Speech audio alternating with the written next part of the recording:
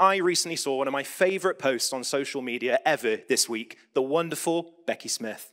Now, the reason I love this social media post, which went out on Instagram and on LinkedIn, is because Becky was talking about PowerPoints. And you all know that I love PowerPoints. And she said that she was sat watching one recently, and she noticed that the branding across the PowerPoint slides was very consistent, which weirdly is like an odd thing to notice.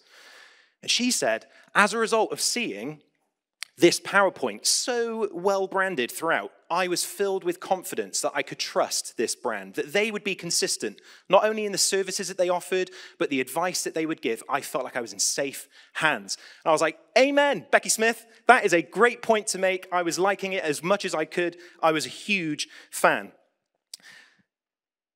As a man who appreciates branding and literally runs a business that deals with it, I couldn't have agreed with this sentiment anymore. That PowerPoints are very, very important. In fact, as somebody once famously said, with great PowerPoints comes great responsibility. And I really, really do believe this. In fact, did you know that the community church even has its own set of PowerPoint guidelines? Right? Yes, Sally knows. Sally knows. The community church even has a broader, wider set of brand guidelines, colors, fonts, styles. Who would have the time to put something like that together? I don't know. But the thing is, brand consistency is very, very important. And as someone who is employed to do this, I know, and it's true. And what we do is we create these documents and we call them brand guidelines. And the reason that we do it is because we might spend months working with a brand to figure out their identity. What is the brand? Who are they? What are they about? What do they stand for? Why do they exist? Who are they trying to reach? To what end? We spend months doing all of this hard work, and we might come out of that process with a beautiful logo, fonts, colors, this great set of assets for them to use. And then we release them into the wild, and they turn feral, and they just forget absolutely everything that we've talked to them about. And one of the most famous examples you may have seen online is this. Please keep the door closed, thank you, written in Comic Sans with exclamation points, and then the follow-up from the manager, I assume, says, please don't use Comic Sans. We are a Fortune 500 company, not a lemonade stand. One of the all-time great to's and fro's in the workplace. So next time you see someone using that, you can use this as well. A bit of free ammunition for you there. But the reason we go on about brand guidelines is for this reason. They help the brand to behave in a certain way out in the wild. It's different from the workshops when you've got all the team together and you're having a little team huddle and yes, this is what we're about. This is what we can do. You need a set of instructions to help you learn how to speak, how to conduct yourself, what to look like, all of these things. And without that, it can all fall apart. And that is why I begin to shudder when I see PowerPoint slides that look a little bit like this. And there's clip art and different fonts and it's all distorted. I can lose my mind. But that's why I care so much about it. In a way, Paul is ending his letter to the Thessalonians by saying, Mikey's like, literally, how are you going to link this together? I am going to, I promise. He has spent four and a half chapters looking at the identity of this church, of this community of believers. Literally, the titles for the talks over the last few weeks have been some of the things that I do in workshops. What do you exist for? What are you waiting for? How are you going to get there? What are you all about? These are the big questions that we like to ask. But now comes the crucial moment. We've spent all this time talking about your DNA, what you're for, why you exist. But how are you going to do it? That's the big question. And so, in come the brand guidelines. And I would suggest that the remaining section, chapter 5, that we're about to read, there are three main things that Paul tells us to do. He says that you need to love your leaders, you need to fight for your family, and you should worship in wonder. So let's go through these. I know, I'll just sit down there. Well, I'm done. Okay, so everyone repeat this after me, please. Love your leaders. Love your leaders. Thank you very much. There are two ingredients for successful leadership, and we're literally going to be working through this verse by verse. So take a look here. We're just right at the beginning in verses 12 and 13. Now we ask you, brothers and sisters, to acknowledge those who work hard among you, who care for you in the Lord, and who admonish you. Hold them in the highest regard in love because of their work.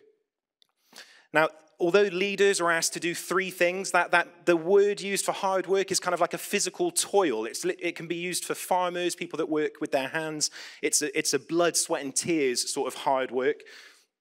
We've got care, which means loving for those, and also admonishing, so instructing, keeping them on the straight and narrow. And I think you'll all agree that Dave and Marion and some of the other leaders here do an excellent job of doing all of those three things.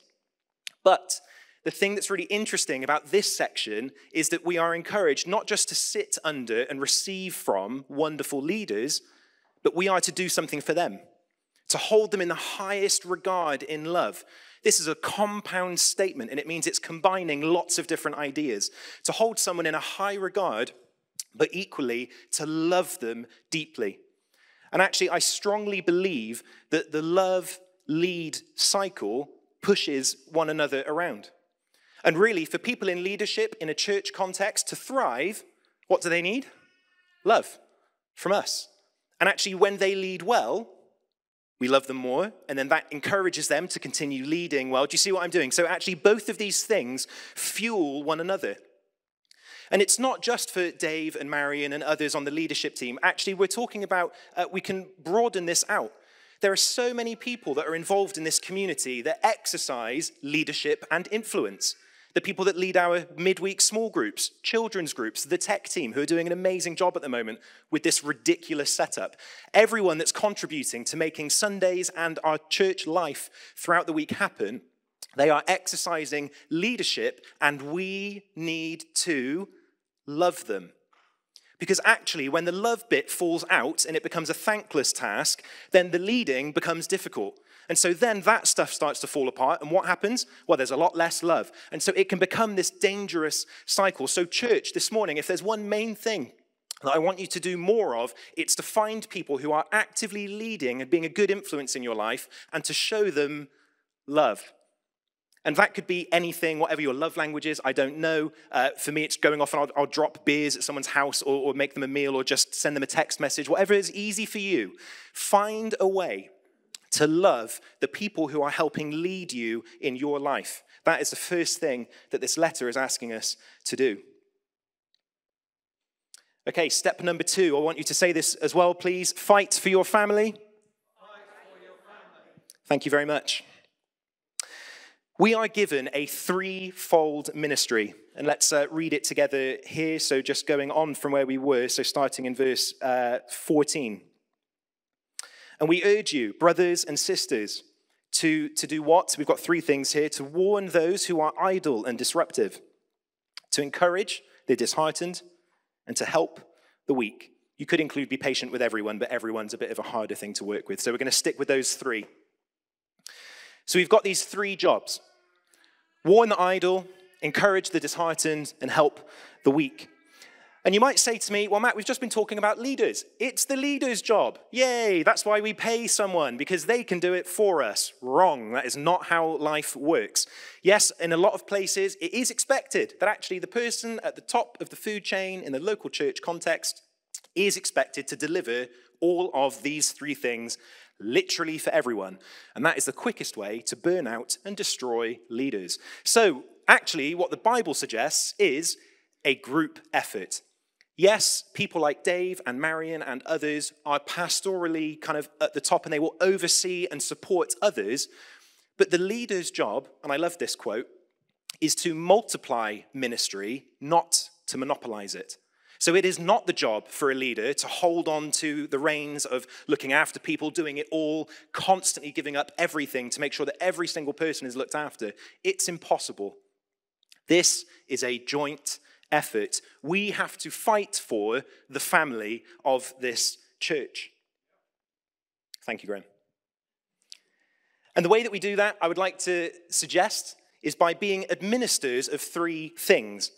And they tie up quite neatly here to the 3 people groups that we're trying to meet. And just before we do this, you'll also notice That I think that we all fall into these categories. I think that these, we're all responsible for helping, but also at some point in your life, you will find yourself in one of these three groups of people, maybe all three at the same time when it's going really bad. And that is fine. That means you are normal and you are especially welcome here this morning. Church is not for the perfect. We're all trying to figure it out. What do we do? To the idle, we give faith. To the disheartened, we give hope. And to the weak, we give love.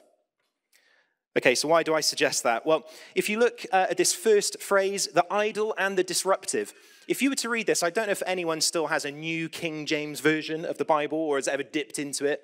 Maybe when you're on your Bible app and you can just kind of check the different translations. You might just dabble in a little bit of Old English just because it's quite fun. That's a very nerdy thing to say. Sorry, I've given that away. The NKJV has a wonderful expression here for idle and disruptive. It is, he who walketh disorderly. I absolutely love that. I want that on a t-shirt. Someone who walketh disorderly. That also sounds like a kind of a late Friday, Saturday night thing. Driving down Park Street, you'd say, they walketh disorderly. And I'm not sure where else you would use this context, but for me, I think that's absolutely brilliant.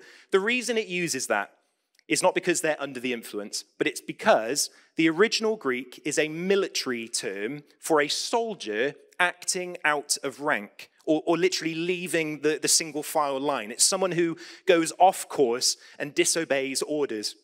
And so really, for someone who walketh disorderly, what we're talking about is someone who acts in a way that is not appropriate for the community where they belong.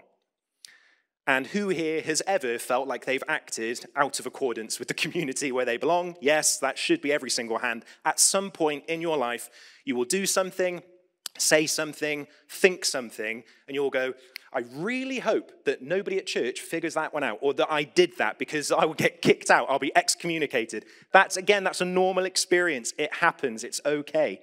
We all fall into this category every now and again. But the reason why we need to give faith is because in James 2, verse 18, it says this, I will show you my faith by my deeds. The Bible makes it really clear that actually the deeper you go in faith, your behavior does change. You will actually find that things that you think about, the things that you say, the way that you treat people, it should change. We have a little phrase that we say, which is come as you are, but don't leave the same, right? And I believe that for church. Actually, everyone is welcome. We're all here together. We're all a bit of a mess sometimes. We're figuring it out. But we believe that Jesus can change your whole life. And actually, it's not just about acceptance. It is about discipleship and growth and change. And we do believe that with faith comes a change in your whole person. So we want faith for the idle and the disruptive. We want hope for the disheartened. And the reason for that is because these are the people among us who have suffered loss. And they need comfort, and they need us to quite literally hold them up. As we suffer, we are actually equipped to suffer and help with those who are suffering too. You can actually read about this in 2 Corinthians at the very beginning of it, and I think Esther mentioned it a few weeks ago in one of her talks, this idea that as we receive comfort from God, we are then equipped to comfort others who are going through something. And actually, church community thrives when its members support one another in times of need. And I can stand here today and say that actually, with myself individually, but me and Maddie, as well as a family, with Oz, we are so, so grateful for the support we receive from the community church. Both from individuals, but corporately, as a family, it means the world to us. And in our small groups, prayer groups, the whole lot, we are so, so grateful for the support that we get on a weekly basis. And actually, church exists in one way to support those who are bereaved, those who are going through illness, those who have lost work, those who are finding parenting an absolute nightmare. The whole thing, the whole scale of difficulty, we exist to hold you up. Not to give you answers, not to make you feel better, but to stand with you and say, I've been there too, and we'll go through this together. We are to give hope to the weak. And finally, hope for the disheartened and love for the weak. Now again, interestingly, the Greek word here for weak actually carries a tone of sexual immorality, which is a very lovely phrase, isn't it, to use very early on a Sunday morning, sexual immorality. Feels a bit weird saying it. But the reason that love is a key ingredient here is for the following reason. Now, we don't know exactly why Paul chose to highlight this, but it's interesting that he did. He's chosen 3 categories of people: those who act out of line, those who are discouraged, and those who are maybe tempted sexually to do things that they shouldn't. People that have certain thoughts, certain actions, they behave in a certain way. We need to support and love them.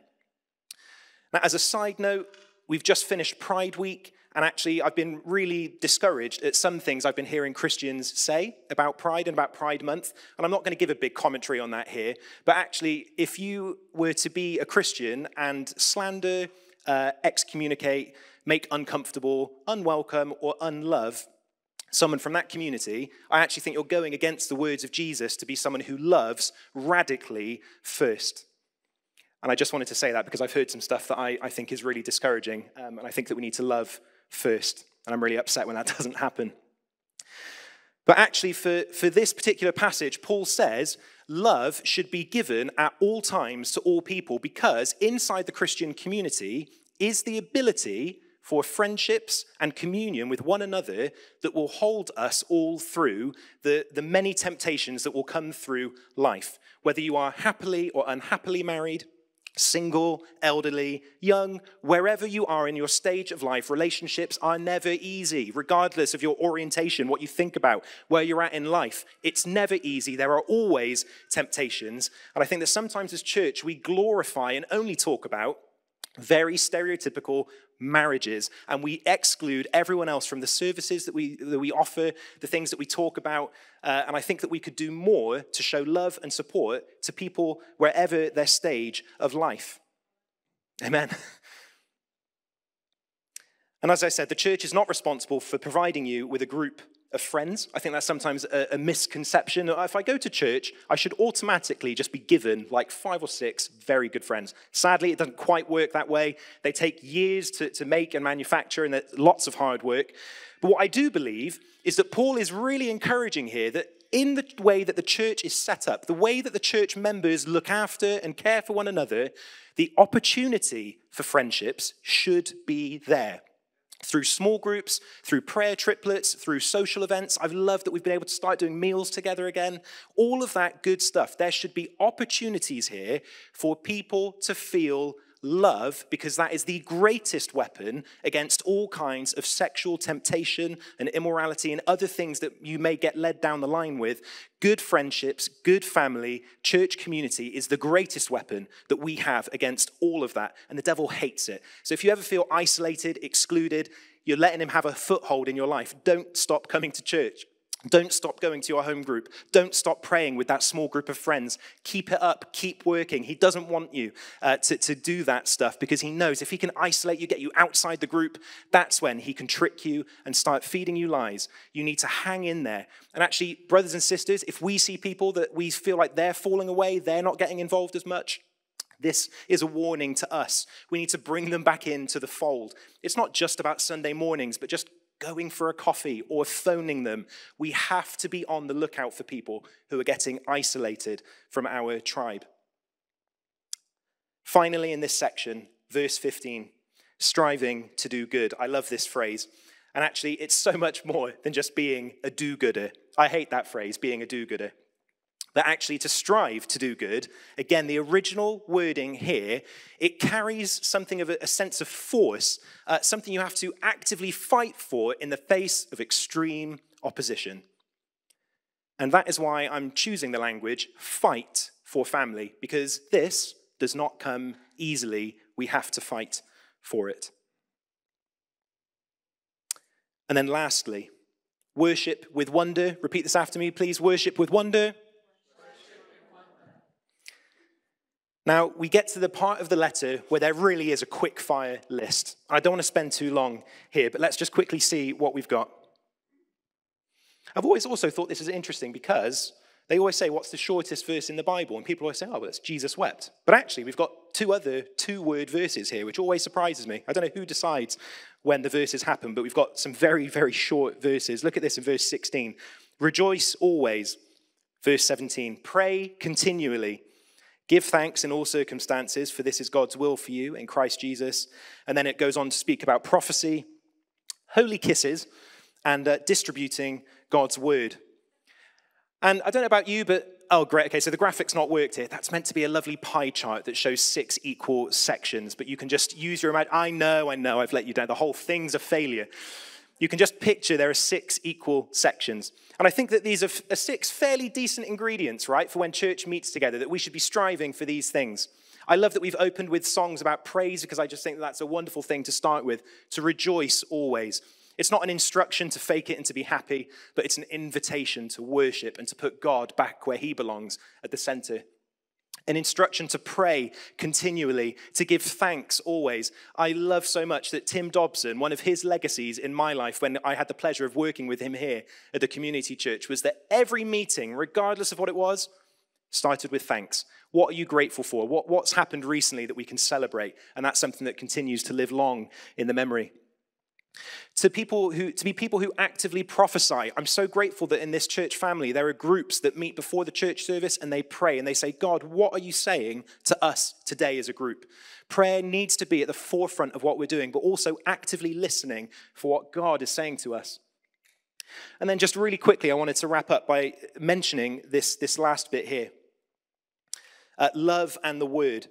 Now, take a look at this just in verses 25 to 27. I really like this. Brothers and sisters, pray for us. Greet all of God's people with a holy kiss. I charge you before the Lord to have this letter read to all the brothers and sisters. Now, as I was studying this and reading a couple of books about it, one person pointed out that this really strikes such a strong resemblance to that very famous description of the early church in Acts. And actually, the encouragement for a holy kiss and distributing the word are 2 things that the Christian community was famous for in its earliest days, and we need to try and recapture some of this. And what I don't mean is walking around and invading people's personal space by doing wet, sloppy kisses on their cheeks. I'm not talking about that. That might be a cultural expression, but the way we would translate that today is, what does a sweet, intimate family life look like in the 21st century for the modern day church? And we need to start moving towards that. And then also focusing on God's written word, finding ways to share it, to speak it with our friends and our family and our colleagues, to focus on it on Sundays and during the week. How can we make more of the word of God? Because if we can do that, then we can recapture something of that early church. And we can read about this in Acts chapter 2, and it says this in verse 42, that they devoted themselves to the apostles' teaching and to fellowship, to the breaking of bread and prayer. Everyone was filled with awe at the many wonders and signs performed by the apostles. All the believers were together. They had everything in common. They sold property and possessions to give to anyone who had need. And every day they continued to meet together in the temple courts. They broke bread in their homes and ate together with glad and sincere hearts. That's the best way to eat food. Praising God and enjoying the favor of all the people. And what was the result of this rich family life? The Lord added to their number daily those who are being saved. If the church can become more of a family and not a cult, more of a community of believers who passionately love the world and want to make a difference, instead of a group of insiders that just sling insults at the rest of the world and just hate everything else and don't involve themselves at all. If we can become known for love and welcoming and acceptance, the Lord will add to our number, hopefully daily. And then I wanted to finish with this encouragement.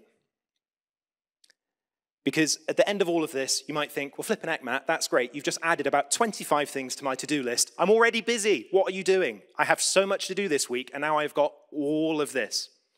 Well, I think Paul sort of preempted that, as every good preacher does.